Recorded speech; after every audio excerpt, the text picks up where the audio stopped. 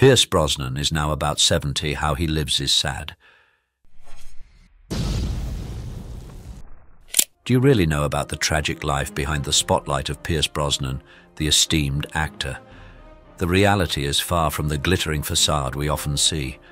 Throughout his nearly 7-decade existence, he endured the heartbreak of his first wife's battle with ovarian cancer, leading to her untimely death, faced the same loss again when his daughter succumbed to the same disease and survived the near-fatal accident of his son.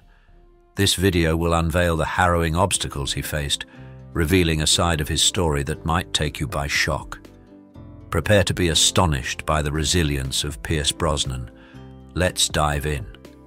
Pierce Brosnan's life is a tapestry of dramatic highs and lows, a narrative that begins in the small Irish town where he was born.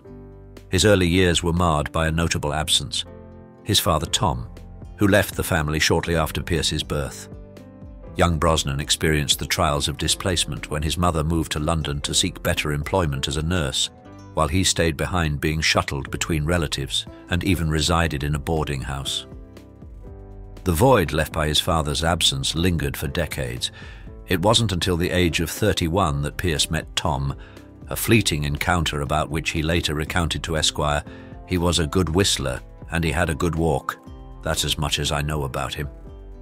Despite the scarcity of memories, this brief intersection was profound enough to linger in Brosnan's reflections of his past. Prejudice was a shadow that often followed Brosnan.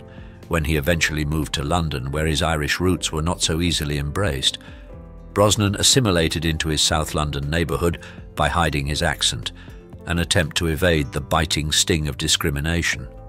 His feelings were candidly shared during an interview with CBS Sunday Morning. As he navigated these formative years with resilience, an early desire for acting took hold of Brosnan amidst these challenging times, and he set out to hone his craft. It was a journey that proverbially took him from sweeping the floors of a theatre workshop to commanding the spotlight on international stages. The compass of Pierce Brosnan's life found true north when he met Cassandra Harris. Their encounter wasn't just a meeting of hearts, it was a rendezvous that seemed destined. Harris, an actress of considerable talent, became Brosnan's partner in every sense. Their union in 1980 was not just a marital bond, but a fusion of dreams, aspirations, and eventually shared sorrows. Together they welcomed a son, Sean, into the world, and Brosnan embraced Harris's children from her previous marriage, adopting them and thus weaving a tightly knit family fabric. Brosnan's love for Cassandra was a beacon that guided him, even through the tempest that was to come. For 11 years, Brosnan and Harris shared a love story that Hollywood scripts are made of, until tragedy struck. Cassandra's battle with ovarian cancer was both valiant and heart-wrenching. After 4 years of fighting the disease, she succumbed to it in 1991, leaving a void in Brosnan's life that was palpable. "This is the first time in my life I've ever experienced bereavement, and it's overwhelming," Brosnan confessed to People magazine in 1992. His grief was a testament to the depth of his love, a love that, even in absence, shaped his life henceforth. As the adage goes, after rain comes a rainbow. For Brosnan, this proverbial rainbow appeared in the form of Keely Shea Smith, a journalist with whom he fell deeply in love. Their paths crossed in 1994, leading to a relationship that presented Brosnan with new hope and the courage to open his heart once again. Their marriage in 2001, amidst the lush environs of Ireland, was not just a celebration of their love, but also a tribute to the journey they had embarked on together. The couple was blessed with 2 sons, Dylan and Paris, who brought further joy to their lives. Smith's unwavering support was a beacon for Brosnan, especially as he navigated the treacherous waters of grief. His acknowledgement of her role in his healing process was profound. "The memory of Cassie and her fight against cancer is never forgotten," Brosnan noted in a discussion with the Daily Mail in 2013. Yet in the same breath he celebrated the strength and guidance he found in Smith, referring to her as his North Star, always looking out for me. It was a testament to the capacity of the human heart to love, lose, and love again.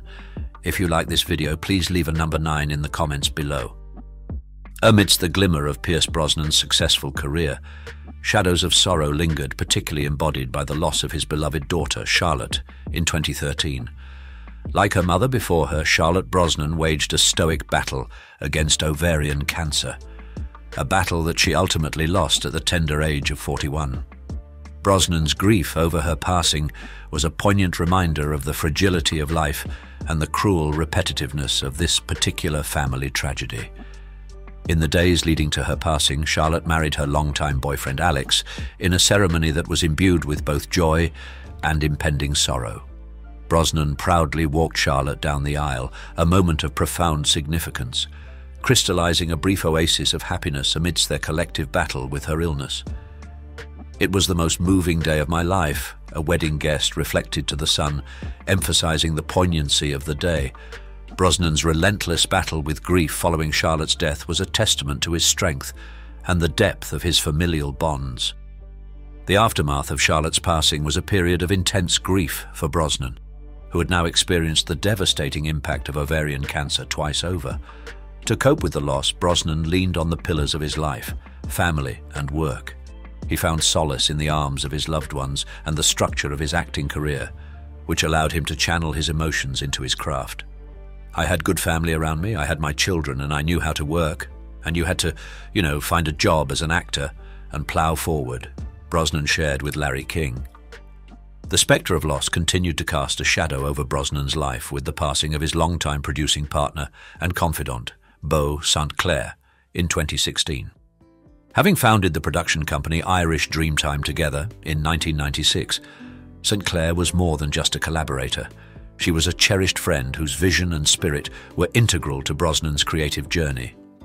Her battle with ovarian cancer, mirroring that of Cassandra and Charlotte Brosnan, ended, leaving Brosnan to mourn yet another formidable woman in his life. He lamented, "Beau was the sister I never had, my dearest friend for 30 years. She had style, grace, humor, intellect, and a kind heart that I will forever miss." The loss of St. Clair marked not only the end of a significant professional partnership, but also the loss of a profound personal connection. In the face of this adversity, Brosnan's coping mechanisms were once again put to the test. His resilience, albeit shaken, did not waver. Publicly, Brosnan paid tribute to St. Clair's life and legacy, but privately, he sought to heal in the sanctuary provided by his family and his work, using these constants in his life as a compass to guide him through the turbulence of grief. In a twist that felt ripped from a heart-wrenching drama rather than his real life, Pierce Brosnan was faced with a parent's worst nightmare in April 2000. His son, Sean, then 13, was involved in a severe car accident on a mountain road in Malibu, California, resulting in catastrophic injuries, including multiple fractures and spinal injuries. The accident, caused by drunk driving, saw the car plunging an alarming 150 to 200 feet down a steep cliff, necessitating a dramatic rescue for Sean and others involved. Pierce Brosnan's response to this horrific event was one of profound gratitude toward the rescue workers who he credited with saving his son's life. "Taking my son and his friends from the jaws of death," Brosnan publicly thanked the Los Angeles rescue teams, emphasizing the critical role they played in the aftermath of the accident. This sentiment underscored not just his appreciation for their efforts, but also the close call that could have led to an even more tragic outcome. The recovery process was undoubtedly a trying time for both Sean and Pierce. Amid the turmoil, life's priorities came into sharp focus for Brosnan, who postponed significant personal plans, including his wedding to Keely Shea Smith, underscoring his commitment to being there for his son during this crucial period. The long-term impact of the accident on Brosnan and his family was significant.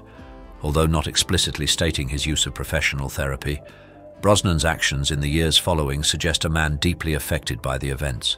His choice to tackle roles that explored themes of loss and trauma hint at a form of cathartic processing, using his art as a means to heal and reflect on the fragility of life. The harrowing experience of Sean's accident and the ensuing recovery process unveiled a side of Brosnan that the public rarely sees, the devoted father navigating fear and uncertainty, yet remaining a pillar of strength for his son. It's a testament to his resilience and the depth of love within his family, illustrating how they clung to each other and moved through the darkness together. Pierce Brosnan's tenure as James Bond, which spanned 4 films, starting with GoldenEye in 1995, is often hailed as a defining era in the storied franchise. Stepping into the shoes of the world's most famous spy, Brosnan brought a blend of suavity, wit, and vulnerability that thoroughly refreshed the character for a new generation.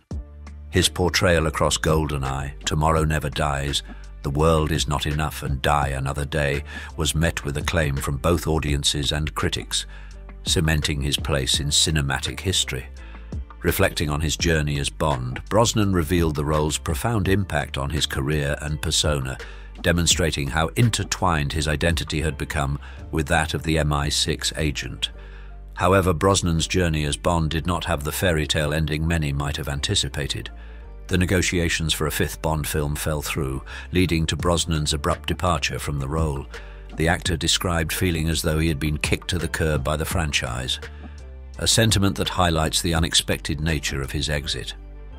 This period marked a poignant chapter in Brosnan's career, one that would see him part ways with a character that had significantly defined his public and professional life. Despite the disappointment, Brosnan spoke of his time as Bond with gratitude, emphasizing the doors it had opened for him and the legacy he left behind as one of the beloved incarnations of the character. The end of Brosnan's tenure as James Bond marked the beginning of a diversified acting journey that saw him exploring a variety of roles across genres. From the art heist thriller The Thomas Crown Affair to the action-packed The November Man and the musical charm of Mamma Mia, Brosnan demonstrated his versatility as an actor. His post-Bond career has been characterized by a willingness to take on different challenges and a continued commitment to his craft. Despite the undoubted associations with James Bond, Brosnan has been able to carve out a distinct identity beyond the tuxedo and gadgets, proving his enduring appeal and talent as an actor. If you like this video, please leave a number 9 in the comments below. Pierce Brosnan's personal experience with ovarian cancer, having lost his wife and daughter, drives his advocacy for research and awareness. He channels his grief into action, participating in campaigns and fundraising to support those affected.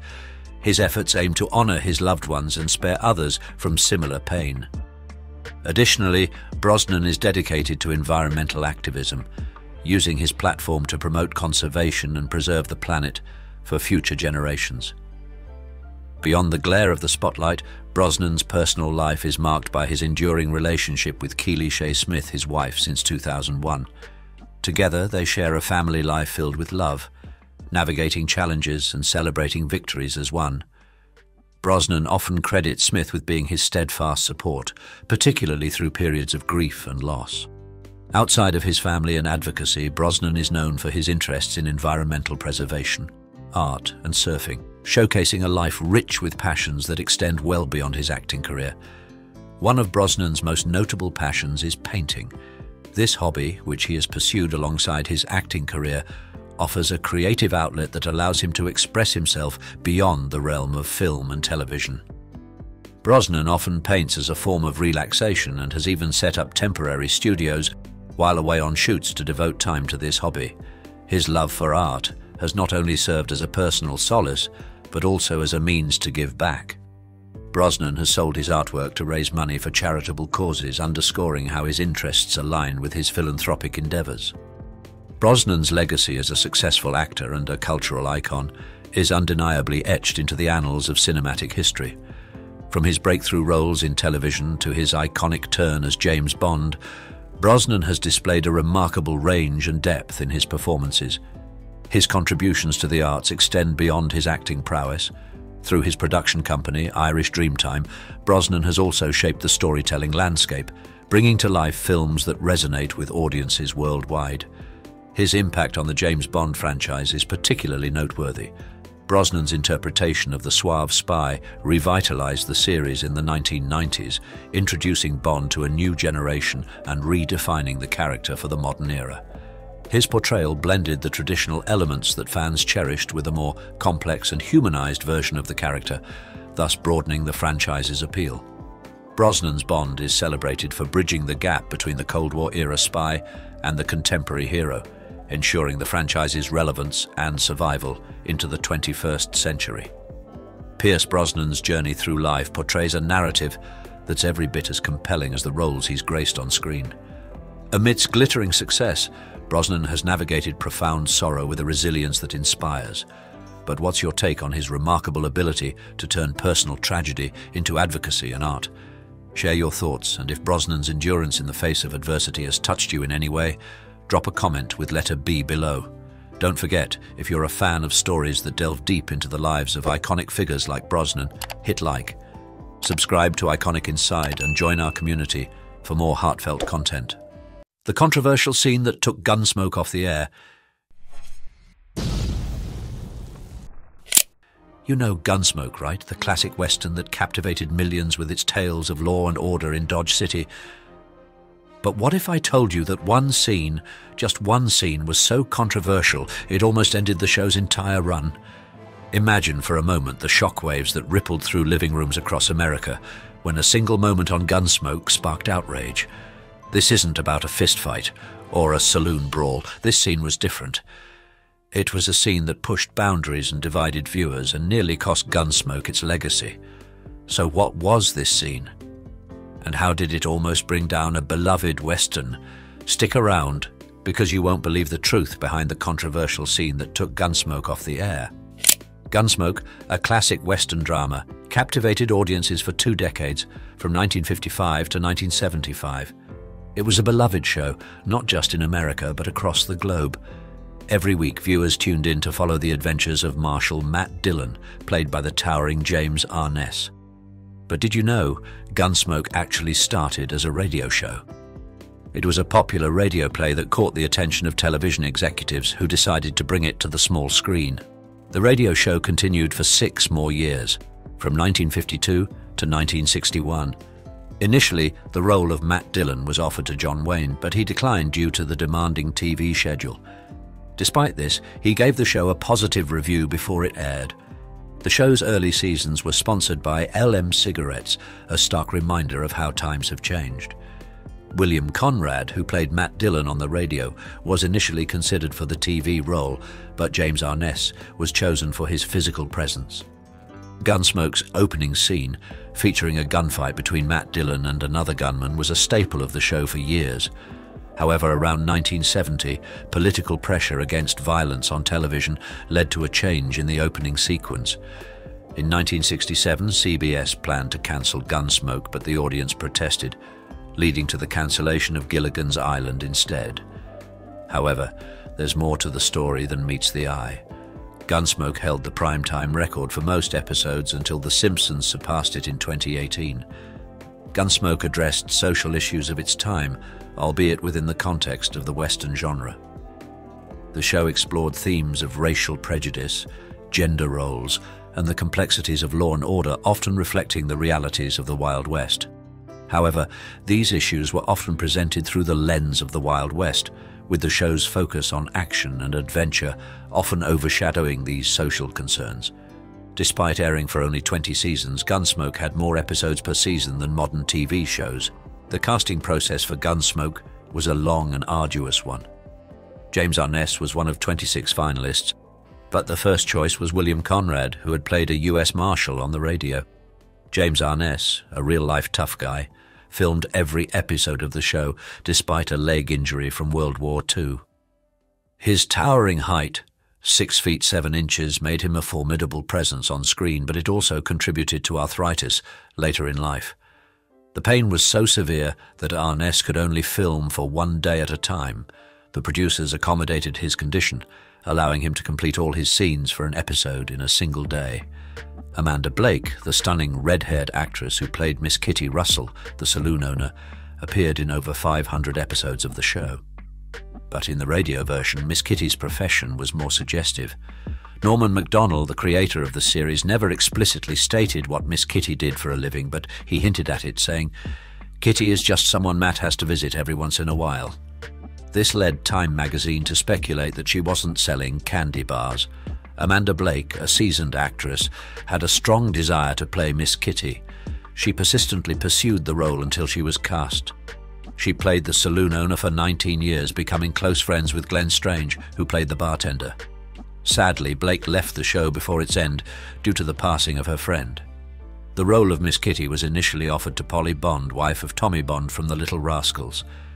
However, she declined the role because she would have earned more than her husband, who worked at a TV station. She feared it would cause problems in their marriage. The casting of Matt Dillon was a crucial decision.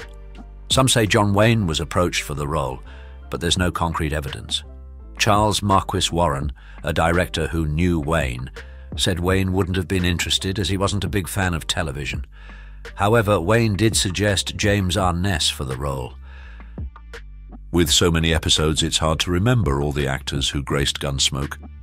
10 actors were mainstays, 7 appeared frequently, and countless guest stars graced the screen. Burt Reynolds, known for his charismatic charm, played Quint Asper, a half-Native American character from 1962 to 1965. Asper couldn't drink in Dodge City due to his heritage. Reynolds went on to become a successful actor, passing away at the age of 82. Dennis Weaver, who played Chester, the funny sidekick, was initially considered too charming for the role. The producers asked him to give his character a physical problem, and he chose a limp, which he practiced in his yard. However, Weaver later regretted his decision as he had to maintain the limp throughout the 290 episodes. Doc Adams, played by Milburn Stone, was a significant part of Gunsmoke for over 10 years. He had a fascinating background, having studied in Philadelphia, worked as a doctor for gamblers on boats, and even known Mark Twain. Despite his prominent role, Stone's first name was unknown to many viewers. After 16 years, the producers allowed him to choose a first name for his character, and he selected Galen. Gunsmoke also featured guest appearances by many famous actors from other shows. Christopher Knight, Eve Plum, and Susan Olsen, all from the Brady Bunch, made appearances in the show. If you like this video, please leave a number 9 in the comments below. Charles Bronson, who played James Bond, appeared in one episode as a crazy guy named Krigo. He even reprised the role a few years later. David Carradine, known for Kung Fu, played a horse thief, while Leslie Nielsen from Naked Gun played a gang leader. Other famous faces like Nick Nolte, Dennis Hopper, Sam Elliott, Richard Dreyfuss, Kurt Russell and Harrison Ford also made guest appearances. Ken Curtis, a versatile actor, played various roles on Gunsmoke before landing the unforgettable role of Festus Hagen in episode 13 of season 8.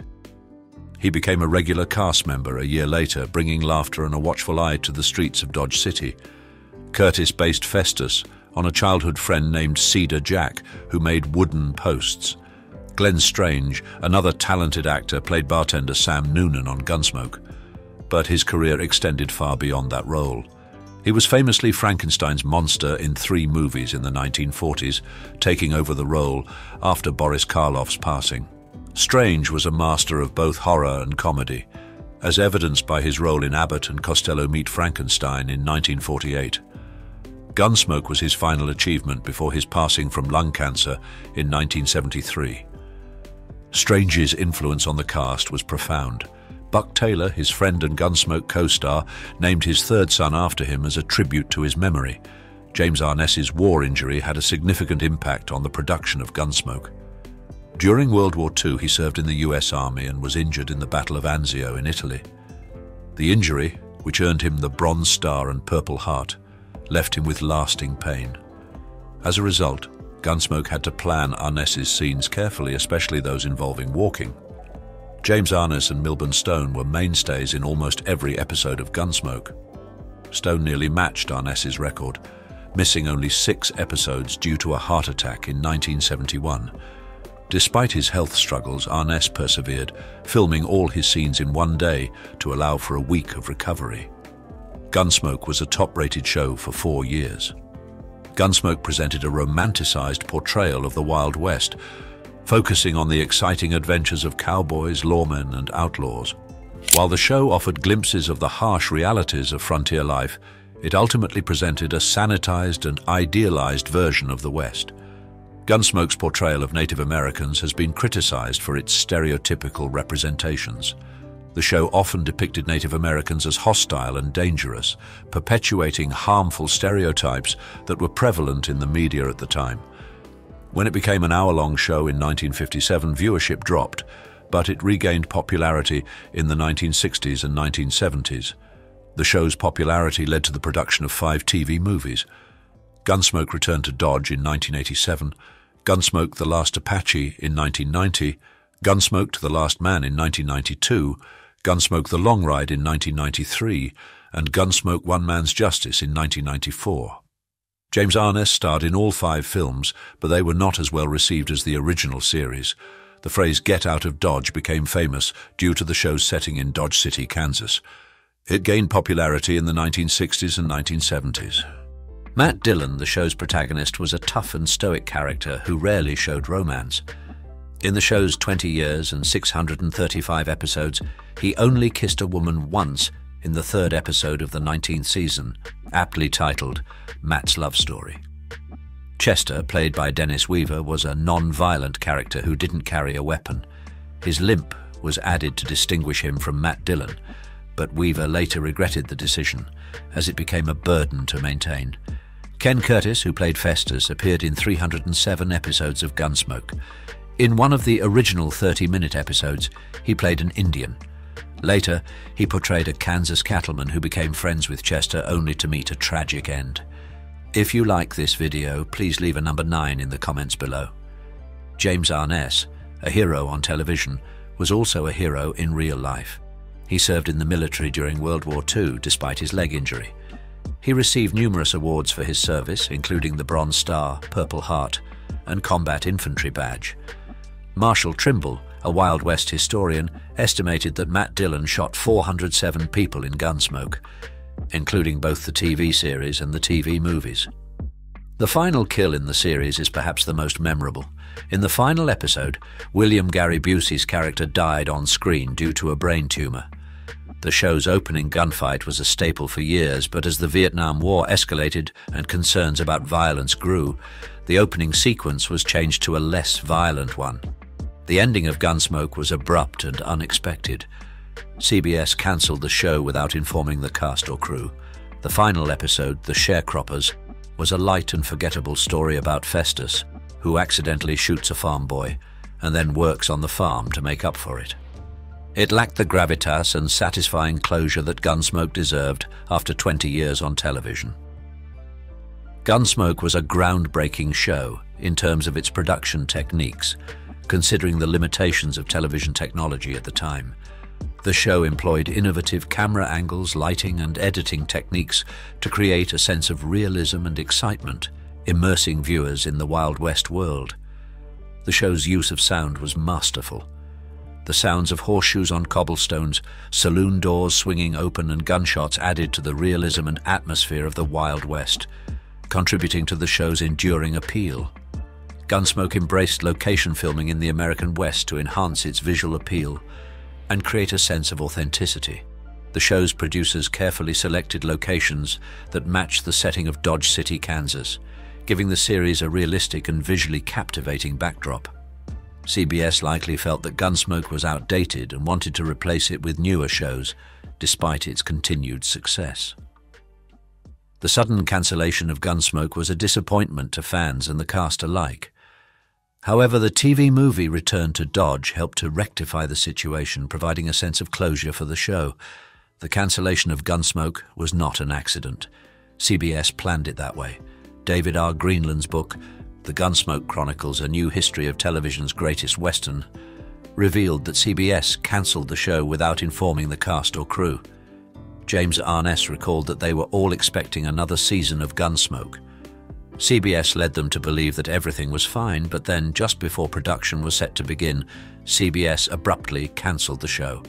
Even the producer, John Mantley, was unaware of the cancellation until he read about it in The Hollywood Reporter. Arness added that CBS didn't even bother to call Mantley. CBS had considered ending Gunsmoke before, but the reasons remain unclear. From 1957 to 1961, Gunsmoke was the most popular show on television, and it continued to be well-liked in the 1970s. In 1967, CBS almost cancelled the show, but a TV boss's wife intervened, as it was her favourite show. Instead of cancelling Gunsmoke, they cancelled Gilligan's Island by mistake. Gunsmoke then received the coveted time slot that Gilligan's Island had, and the show's popularity soared, returning to the top 10. Ultimately, CBS cancelled the show, but if they had given it a proper ending, it could have gone out with the same respect and closure as MASH. In 1975, Gunsmoke was temporarily removed from television due to a scene where a man was killed with a shotgun. The scene was deemed too violent for some viewers, and it was subsequently removed. Gunsmoke, a show that captured the spirit of the Wild West, left an indelible mark on television history. Its influence on popular culture cannot be overstated. The show helped shape the public's perception of the Wild West, contributing to the romanticized image of the frontier. Its iconic characters, memorable storylines, and atmospheric settings became synonymous with the genre. Gunsmoke explored complex themes that resonated with viewers. The show explored the struggle between law and order and the lawless nature of the frontier. It depicted the moral dilemmas faced by Matt Dillon as he wrestled with his duty to uphold the law while grappling with the realities of violence and corruption. So that's the story of the controversial scene that almost ended Gunsmoke. It's a reminder that even beloved shows aren't immune to controversy, and that sometimes a single moment can have a lasting impact. It's a lesson in understanding how art reflects our changing world and how even fictional narratives can spark real-life debate. What are your thoughts? Did you ever catch that controversial scene? What surprised you most about Gunsmoke's history? Do you think the cancellation of the film is right? If you think so, comment yes. If not, comment no. Let's keep the conversation going. Leave a comment and let me know what you think. And if you're enjoying these deep dives into classic TV, hit that like button and subscribe to Iconic Inside for more behind-the-scenes stories and fascinating facts.